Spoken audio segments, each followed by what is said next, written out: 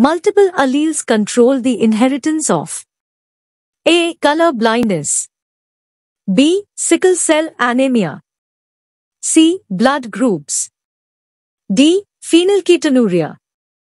The correct answer is C. Blood groups.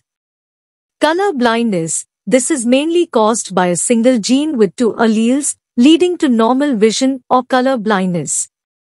Sickle cell anemia. This is caused by a mutation in a single gene with two alleles, leading to normal hemoglobin or sickle cell hemoglobin. Blood groups. This is an example of multiple allelism, where the above blood group is determined by three alleles, A, B, and O, on a single gene. Individuals can have two different alleles, A, AB, BB, or BO, leading to four different blood groups, A, B, AB, and O.